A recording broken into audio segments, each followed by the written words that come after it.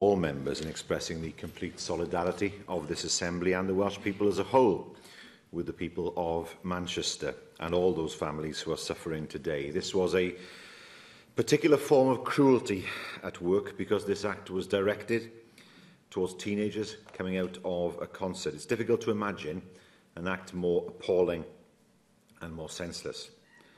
Llywydd holl aelodau Llywydd, all Assembly members and the people of Wales will want to stand shoulder to shoulder with the people of Manchester today. This is the cruelest type of terrorism against young people and teenagers at a concert. We must all stand firmly together against this kind of senseless cruelty, which is immoral and beyond comprehension.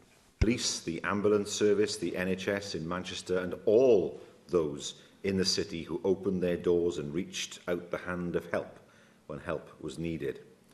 Already we've seen countless stories of bravery, generosity and solidarity which show beyond doubt that the people of Manchester and this country will not bow to terrorism, that hope, togetherness and unity will always beat hate and those who seek to divide us.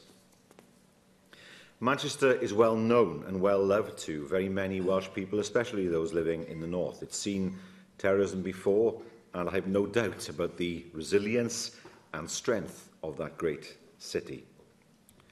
So I have written both to the Prime Minister and the Mayor of Manchester, Andy Burnham, expressing our outrage at the attacks and offering our solidarity with the people of Manchester. I received a national security briefing from the Cabinet Office by phone this morning, and we will of course continue to monitor events as they develop. The priorities at this stage, however, must be to give families the support they need and allow the police the time and space required to conduct their fast-moving investigations without distraction. We must never get used to terrorism at home or abroad. We can never accept these attacks as a fact of life. We should continue to call it what it is: alien, cruel and hateful. The message from this chamber is that we will not be cowed, nor will we shrink into the shadows, and nor will we change our way of life.